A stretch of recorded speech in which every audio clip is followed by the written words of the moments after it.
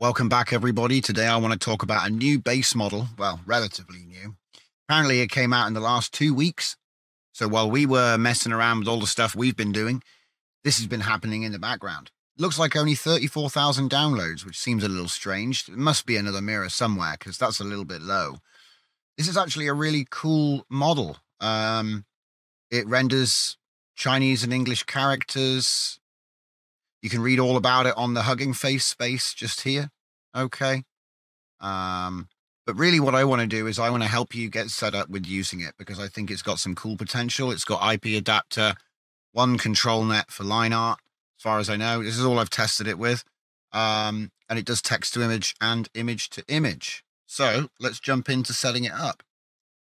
So first of all, you're going to grab the workflow pack, Koda pack. That's the one I'm going to be using for all my colors workflows. It's going to be similar to the Trio pack because Trio, the triple latent, just doesn't work. So essentially this is going to be sort of the same features, but built out for colors. So once you've downloaded the pack, you're going to need to install a bunch of stuff. Now, if we just take a look first at the main page for the wrapper. Okay, so this is another Kijai wrapper. So thank you very much, Mr. Kijai. Because we now have this update, you can now load the GLM3 as a safe tensors, which saves a lot on downloading the back end. It's explained here, essentially. This is what you copy from the Hugging Face mirror. So this is how you would put it in. But what's happened is this has now moved to models/UNet. And then this, you don't need to download anymore because it is this, right? But I believe it still downloads the config files. And also what I did notice was some of the nodes are still looking for the unit in this location. So what I've actually done temporarily until they figure this out is just have the same model in 2 locations. But we're going to go through that and explain what I mean. So basically the IPAdapter requires a different K sampler, and then that requires a different model loader. You get it all, but that's the main thing. So first thing you want to do is come over to Koda Colors and then download all of the configs as I've stated. We just go back to this. You can see this is what your the contents of model diffusers colors. This is all of the files and how they should be named and in what folder they should be. Okay. And what we're going to do is we're actually going to take this model here and we're going to put it in 2 places. We're going to put it into models UNet colors, but we're also going to have a copy in diffusers colors UNet. And yeah, I know that's going to double up the amount of space that's being used, but it's for ease of use while the nodes are loading from 2 different. I'll show you. We'll get there. So the bottom line is you needed. So I just want to make sure you get all this. Okay. So you're going to download the GLM. So that'll be, I took the 8-bit, but it's up to you what your system requirements, I took the 8-bit, and then I've placed that into LLM, or is it models? Let's see if I can get this up on the screen a bit more. There you go. So models, and if I go down to LLM checkpoints, there it is. Okay. So that one goes in LLM checkpoints, right? And then the next thing you're going to need to do is put this, which is the file from the diffusers. It's that one. Yeah. So that file is going to go into models UNet colors, but it's also going to go into models diffusers. Okay, so we've already we've copied our scheduler config, we've copied our text encoder configs and the model in those files there. We've done the unit, and then we keep a copy of the diffusion PyTorch in this one with the model index. Okay, and then we've still got it in the unit as well. And then that way all the nodes will be able to work properly. Once you've done that, you're going to want to get the clip vision. So scrolling down, we've got some more stuff. So we've got IPAdapter Plus. You want to grab IPAdapter plus general.bin and put it in IPAdapter colors. The clip vision, as I was saying, goes into clip vision colors. You can get that one here, PyTorch model. I'm suggesting using a subfolder of colors instead of renaming the files, but you're welcome to just rename the files and put them in the base. I just find that, it starts to get a little bit difficult to remember which one's which if you don't rename them or put them in a folder. So it's up to you. And I put a note about that there. Finally, we're going to grab the Misto line, which is a Controlnet for SDXL, which has been recommended to use. And then with all colors, we're going to be using the SDXL VAE. I'm using SDXL fixed. You can use 0.9 or 1.0. They all work fine. Okay, so with that, you should have your chat GLM3. You should have your UNet encoder in both places, in the diffusers, which has got the copied structure, and also in the UNet, as I say. You should also have your new IPAdapter plus general bin inside IPAdapter. You should have your clip vision inside clip vision. And this Controlnet is what's been recommended, and it does work. So I'm going to experiment with others, but I wanted to get the basic workflows out to you today. So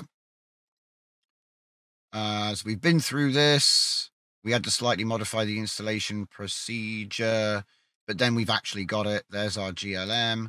And then here is the extension that we've also installed, which handles the IPAdapter model and one of the Controlnet models. All right. So this is comfyui Colors MZ.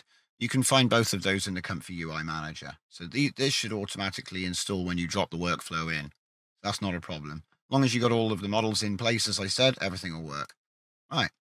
So here is the IPAdapter Plus page. I'm going to put all the links in the description if you want to go and read through about these. All right. And there's the Misto line Controlnet. So that's the Misto AI.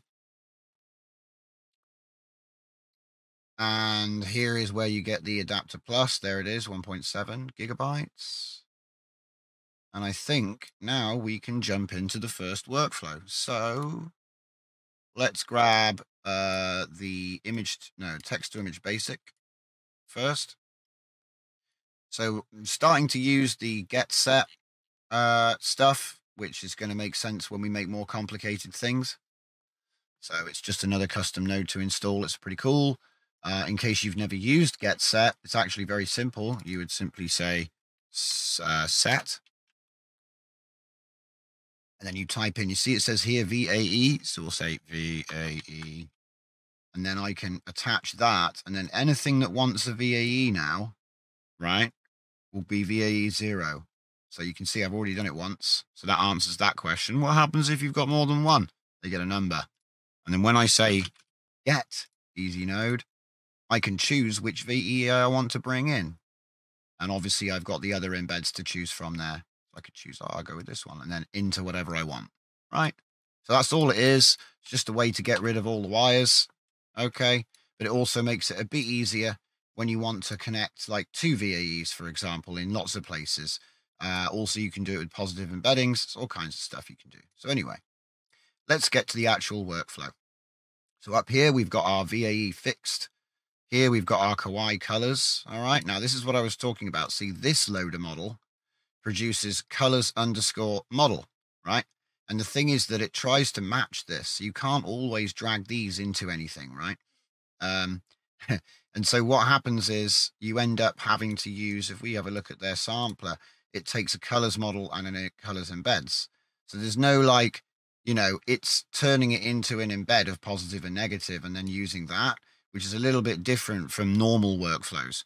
And what you'll see with the IPAdapter workflows is they're a bit more traditional in that they have a normal K sampler.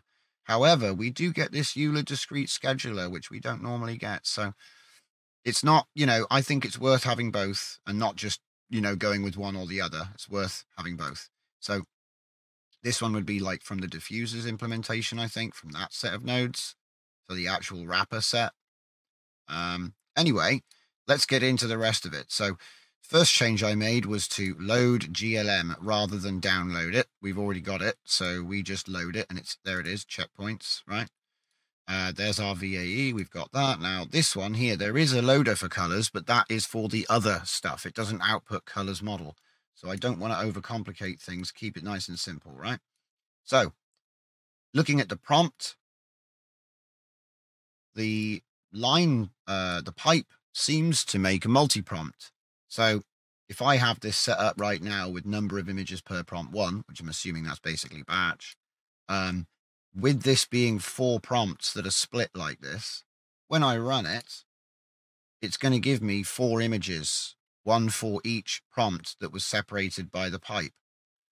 And that's quite a cool behavior, which I haven't seen before. I don't know if it's just the way that that this is working. I don't know. But it's just something interesting. So if you put 1 prompt in, it'll make 1 prompt like normal. But if you put a load of prompts separated by pipes, it'll make them all at once, which is quite interesting, as I say. This one is using 25 and 5. 25 steps with 5 CFG. This is all default prompts that come with it, right? So let's say we want to have a look at a different seed here, because this is just the one it came with. I'll put 2 on. Let's see how quick it is.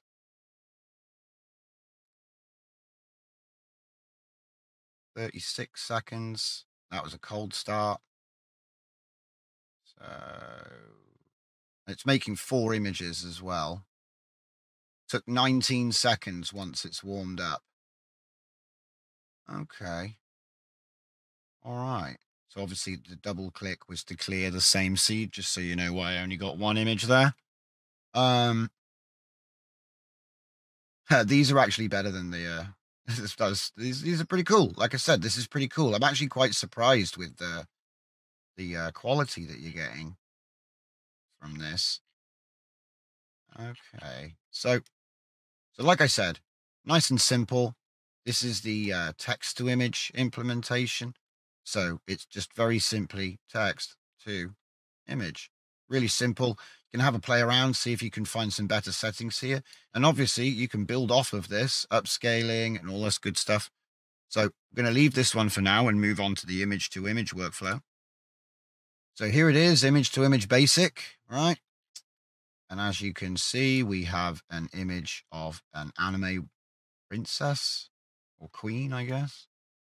And we'll say illustration of a woman. I'm now going to say illustration of a queen wearing a black dress in a royal hall. Let's expand it out a bit, you know?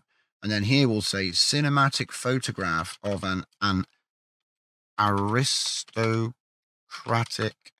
woman in the Victorian era. All right, let's see what it does with that. Okay, I spelled wearing wrong. There we go. Now, just before we run this is exactly the same as the last workflow, with the only difference being that now we're doing the load image to VAE encoder and then piping the latent in. That's the only difference. These are pretty much the same workflow. Okay, we've got our loader, VAE is the same, and we're using the diffusers unit. Right, so there it is. So if we run this now, I believe it does require another cold start for some reason. I'm not sure. Sometimes it seems to unload and load things on its own. So here we're using the same steps, CFG, everything's the same, but we have a denoise strength of 0.75. And we're using what number of images per prompt? 1. Okay, all of the images will get saved to a custom location. All right, so here we have our illustration of a queen. The hands have gone a bit weird in this one. But otherwise, the details are pretty good. I'm not going to lie. You know, anyway, it sort of looks a bit like SDXL grade, you know, sort of outputs. Pretty cool. Hands have gone a bit weird, though. It's not something that you can't fix with a Controlnet. In Paint the hands back. And then obviously we've done a lot of face fixing, so we're all very familiar with the face swapping at this point. But yeah, just to sort of, there it is. And obviously if I was to like, you know, let's just have a little bit of fun here.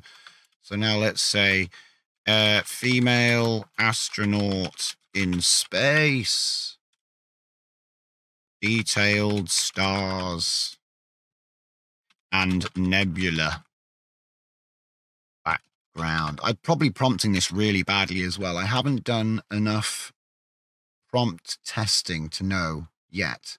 Anthropomorphic queen in fine robes, female focus. I wonder what it'll do. I never said which anthropomorphic what. I wonder what it'll do. So I've just chucked in another 2. Hopefully I'm going to get 4 out this time. And yeah, we're just having fun with one image. Okay. Obviously, you know, you can put any image in here. It seems to auto size by the looks of it, but there is a width and height you can specify here. I'm guessing that it's just doing longest dimension, because obviously if I put something in which isn't 1-to-1, I think it's just going to make sure that the max length is not more than either of these. But like I said, not enough testing has been done to know for sure. All right, so what did we ask for? We asked for an astronaut and we asked for anthropomorphic. Okay. So what do we got? We've got sort of like a sci-fi thing going on. The anthropomorphic thing actually did make the figure a bit better. We've got better hands and stuff now, actually. It'd be very easy to airbrush and fix that. That's not a bad starting point. The crown is like the most impressive though. Like, why is the crown so crazy? So how about, what if I say now, anthropomorphic frog queen? Yeah, makes sense, right? Hang on, let's make our lives easier here. How long does it take to do one image? Just one. That's pretty quick for 25 steps. Yeah. Wow, that is really quick. Can't wait to get an LCM or something for this thing. All right. Oh my goodness me. What is it? That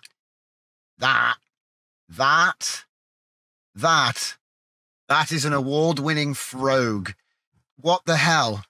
Okay, yeah. So anyway, this has got loads of potential. But bear in mind, we're just literally letting, there's no controls here. It's just straight up image to image with prompt. It's very, I'm surprised it kept so much and then did so much check. Do you know what I mean? Like, you would expect it to, like, they're even froggy fingers.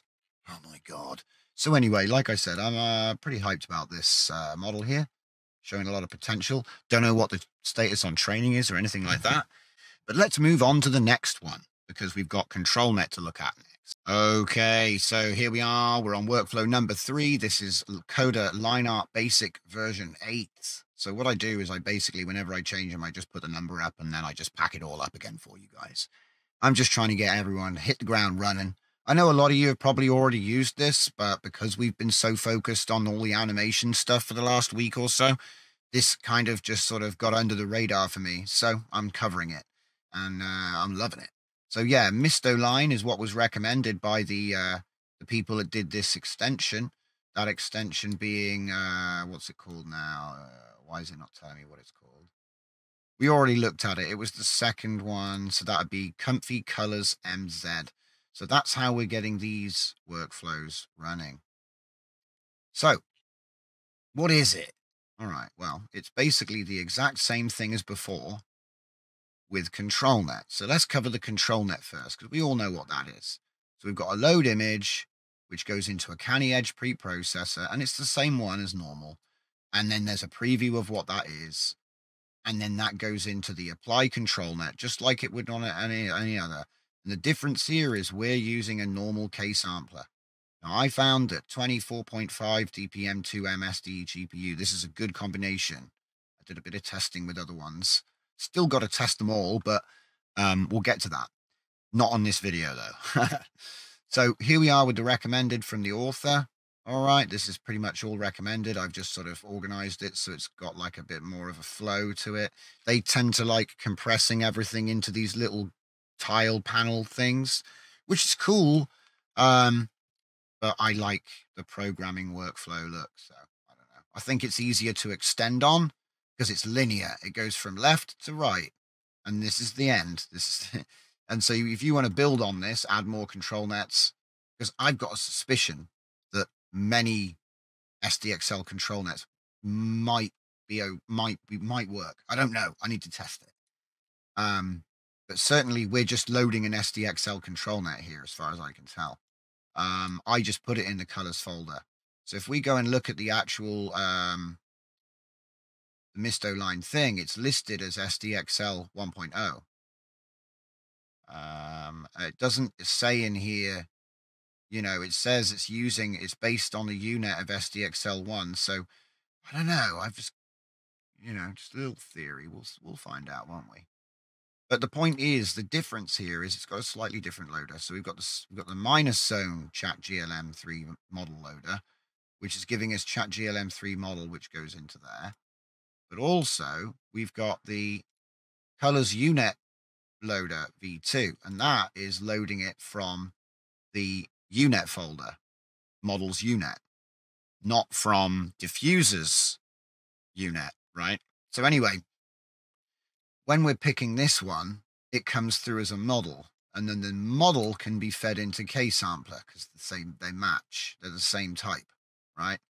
But the other loader can't connect. So to get around it and be able to use all of the nodes, I just have the model in two places, because the only reason it doesn't work is because you have the model in one or the other.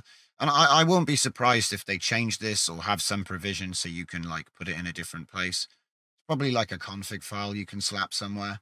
So when you've got all the files where I said to put them, you'll be good. So coming back down here, what we've got is we've got a control net, which is being applied just the same as any other SD workflow. We've got an empty latent image, okay, because this is a text to image workflow, even though it has the control net. And then we do our prompt, positive, negative, okay.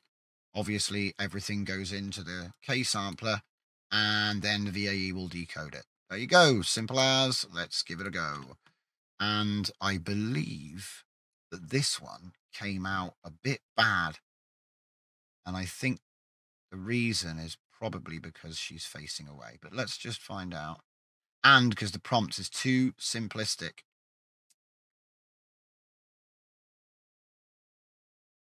Certainly we have the line art. Let's see what it does with it. And yeah, as I remember, it needs something needs something here.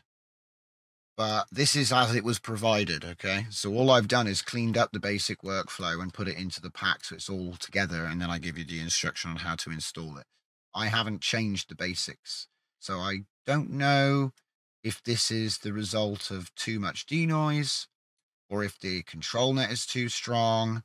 I don't really know. And like I said, I'm going to be doing more research on that tonight and tomorrow, hopefully to push a new pack if we find that we can get something working.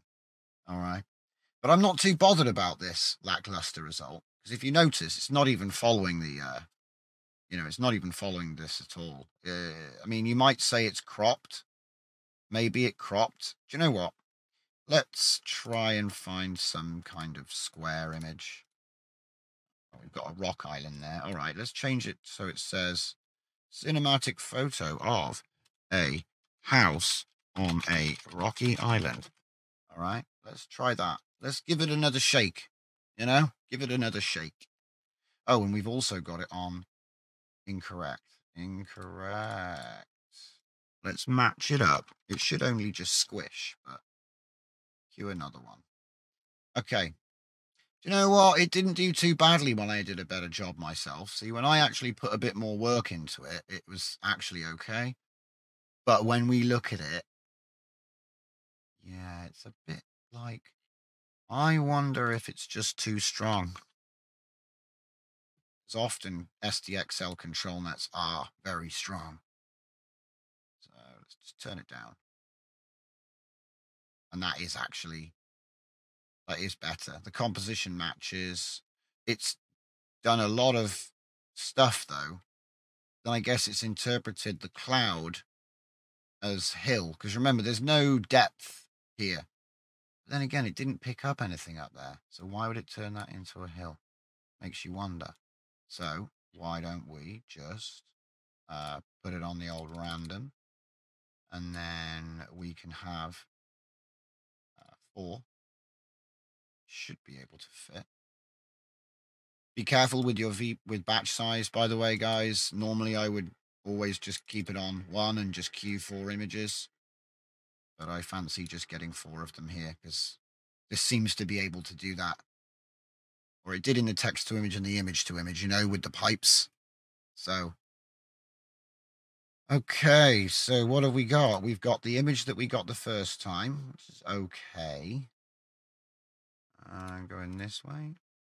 That's a much better image. It's actually very good. Yeah, see, this is an interesting one because, like, you can make your complaints about the texturing and stuff, but the consistency and the sharpness is on point. So, so I think this one's going to be lots of fun. This model. Just got to see what it can do. It doesn't look like there's many people messing around with it at the moment, so lots of room for people to explore and make discoveries. But anyway, we got one more workflow, so this is the last one, IPA Basic. So let's get to it. And we're back with IPA Basic. So this one here is the Koda IPAdapter Basic workflow. And as you can see, look how simple it is. This is one of the reasons why I've been trying to build with this get set thing, because I know it doesn't seem like it's worth it, but let me for example, like say I wanted to send the prompt and the I wanted to send those, right? I could just set and then alt click, and then I could type conditioning if I can spell conditioning. Put that in there, right? Conditioning.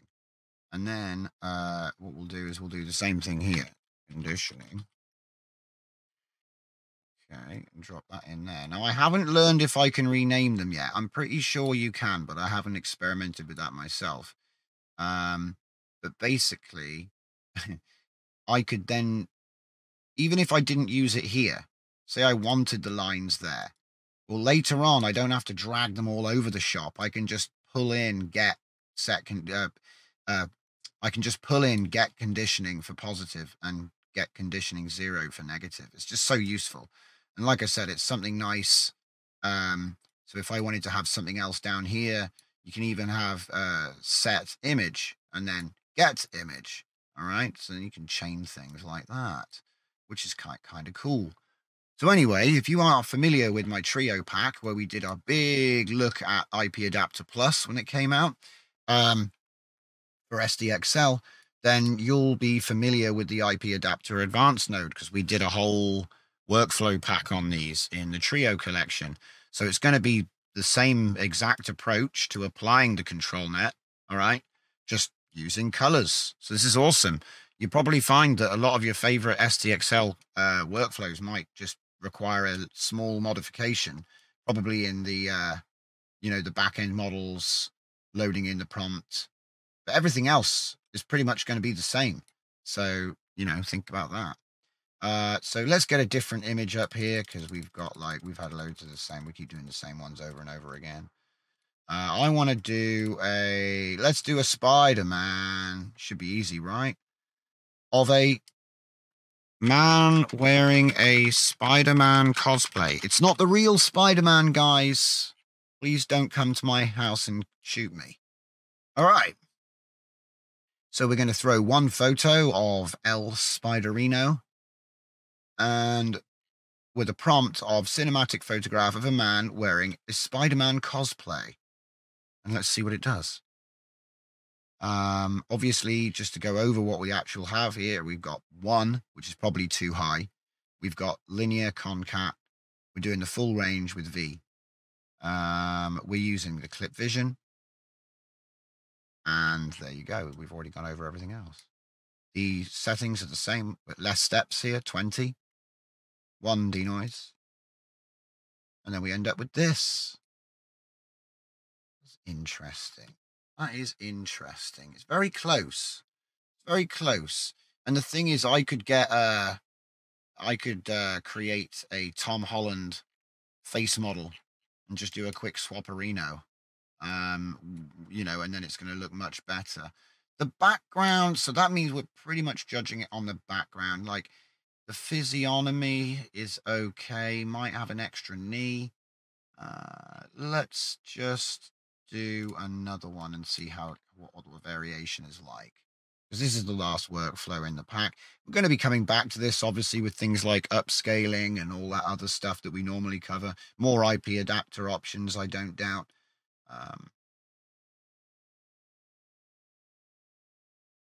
Okay, that's interesting. I mean, it is consistently producing the same thing over and over. It is just giving us nice variations of the photo. Oh no. But it does seem to have a bit of trouble with feet. But like I said, this is still like a very bare bones implementation. So this is more of a get you up and running, I guess. And I think here what I've done is I've taken a prompt. The prompt I used to generate the knights in the puppet videos. So if we take a look at that prompt real quick. A knight, short red hair, realistic, female focus, full body, standing, arms outstretched, ornate gold plate armor suit, baroque chest plate, red cape, diffused light, black, plain black walls, right? Okay, so that's a pretty good prompt, okay? So what I'm going to do is I'm going to copy that prompt, put it into my IP adapter, right? And then we're going to do a couple of easy tricks. So obviously we're going to want to do a make batch. Do you know what? Make image batch. There you go. And we're going to put the image batch into the image on the IP adapter, right? And then let's just reduce this a bit. And let's get, I don't know, 4. And we're going to go 1. We're going to go 2. We're going to go 3. Oh, it's not doing it. I'm smart. There we go. 3 and finally 4, right? And then what we're going to do is we're going to go save image. We've already done that. We've already done that bit. See, I'm getting ahead of myself, right? If I go over here and go to my downloads folder, there we go. So I can just go 1, 2, 3, 4. Now, because I generated all of these off of the prompt, which I'm going to use, it's the closest match you're going to get. Now, I generated these in the text-to-image. So these were generated by this model. So we're feeding consistent images of a character with its prompt back into IP adapter. And the only thing that I would do here is I would do a IP adapter. Oops, adapter, IP adapter. There's something in here that I need. Vision enhancer. Maybe he changed the name of it. There's a preprocessor, I guess. Am I just missing it? I'm guessing it must be that. No, it's not that. There's something which I have to do to this to shuffle it. Give me a sec.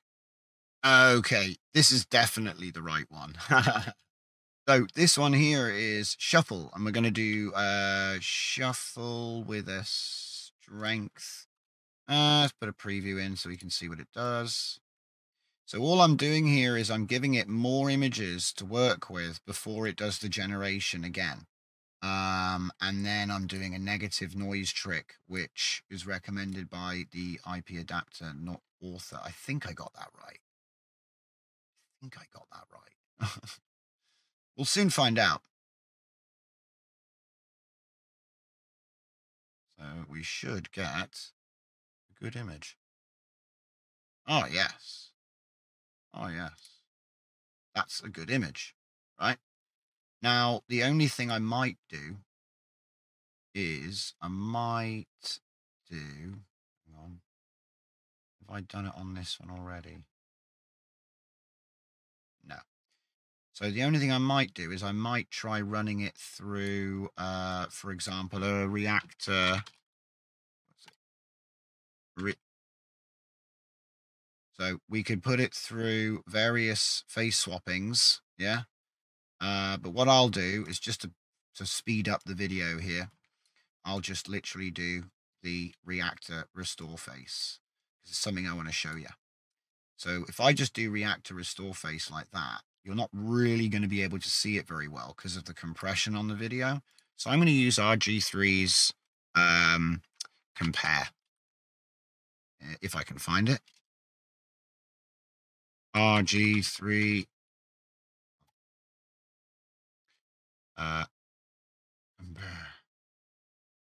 image, is it image compare? Is that what they called it? Image comparer. That's why I couldn't find it. So obviously the A will be the image that's just coming out of the machine there, and then the B is going to be the restored face. Okay, so then we don't have to sort of like strain our eyes trying to figure out what the heck. Just going to say IPA Koda Resto, just so I've got an idea of which image is which. And then what we'll do is we'll just minimize these for a second and pull that one out, and off it goes. And then we'll see what we get, because what we should get is a window slider. Okay, so now as you can see this? Nothing's happening, right?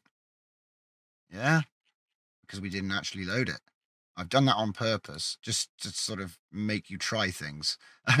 GFP GAN 1.4. All right, now you can get fine-tuned versions of those, by the way, if you hunt them down. But I tried to just use what anyone can get. So here we have, as you can see, A, B, A, B. So let's just check I've got that the right way around, because sometimes I do mess it up. Have we got freckles?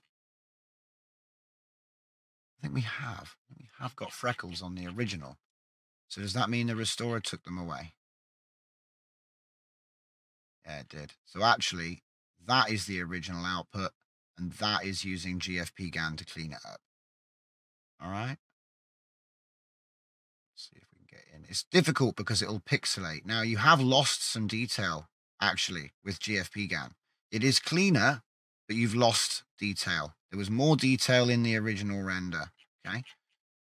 So, you know, restoring with GFP GAN is basically like airbrushing someone's face. You don't get that. So let's try it with CodeFormer next, right?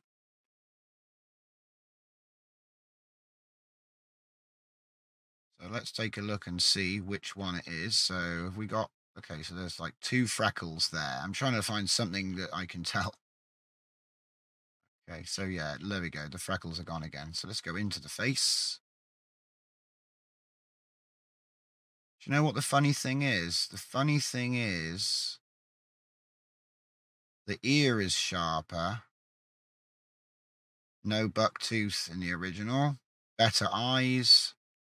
Much more realistic skin around the eyes. I mean, this bit here is a bit weird, but it does look better in the original. So the funny thing is, a lot of these face restorers are kind of outdated. This is sort of like you're getting better results out the box. It'd be interesting to see what happens when we apply one of my faces to it. So let's just do that really quick. So we'll do another reactor. Come on. Reactor face swap. And we'll just do a simple one.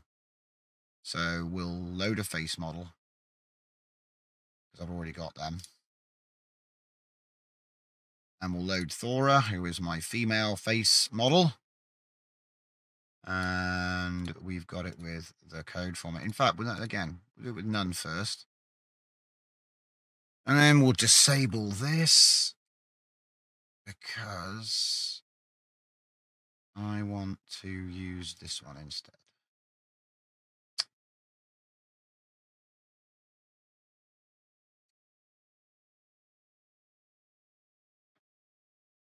And we'll say swap. Okay, sometimes you might put the character name for the face that you're using, but it's completely up to you how you organize your stoof.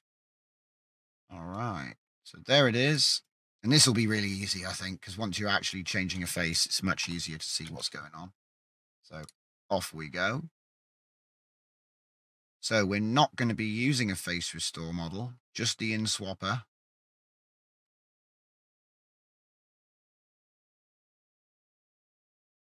So there's our original.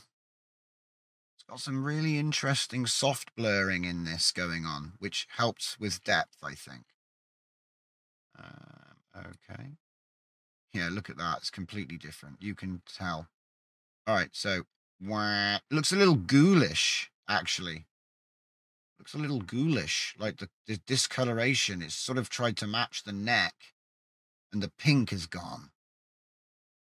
I would also say that face is really low res. Look at the pixels. All right, so let's now try doing it with, because they do say you've got to use one of these, right? But I just wanted to show you the difference. So we're going to make another pose because we're on random seed.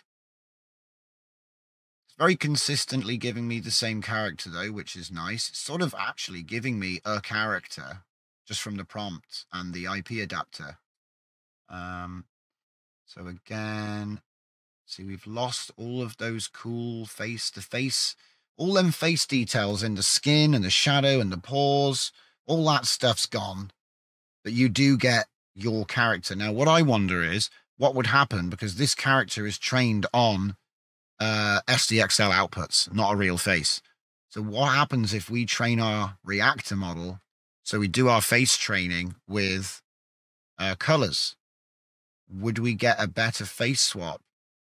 I think we probably will. So these are all things I'm going to be looking into and hopefully answering. There's one more thing, because obviously, as I have already showed you, the GFP GAN is pretty old now. Code Former is still not as good quality as what we're getting out of this native. So let's see what we get with Code Former. Okay, again, it's better, but look at the crispness of the line on the face. It's so good. And then when you look at this, you can really see where it's not as good. Look at that line. I mean, it's kind of jagged in places. However, that is my character. So a couple of things which I'm going to be doing: retraining new faces, but generating them with colors, and then seeing how that works, because I think that might actually give us a boost, might actually make Reactor a bit better. Because I know that when I use a photograph, so if I have an actual person, I've got lots of pictures of like myself, take pictures of myself, right? That model looks great. It doesn't have these problems. And I think these problems are because it was an AI generated face in the first place, right? And obviously AI generated faces a year ago have come a little bit, come along a little bit. So that'll be something I'll be looking into. But I just thought we'd sit on this and just do a couple of things. This is typically what I would do. I would start with a base workflow, and then I would start chucking new things in, plugging them in, adding a few things, tweaking a few things, see what works. And then it's all stored in the image. So if I like make a mistake, I can just drag this one in and go back. But I hope that makes sense. Maybe a couple of you weren't with us when we did all this stuff. So like I said, there'll be some more workflows coming in the version 2 of this pack, but I've got to confirm everything works first. So with that, thank you very much. Make sure to give us a rating on the Civet AI. It does help. And thanks for watching. See you next time. So, memberships are here. I've added donator and member. The donator membership is just you want to support the channel, help us grow. Member, you're going to get some exclusive video access. So some of the deep dive education stuff I've been doing, there'll be more of that. There's always going to be the same content on the channel that we've always had, but this allows me to do some live shows in future. So look out for the upcoming date and check out the join now button for more information. Back to the video.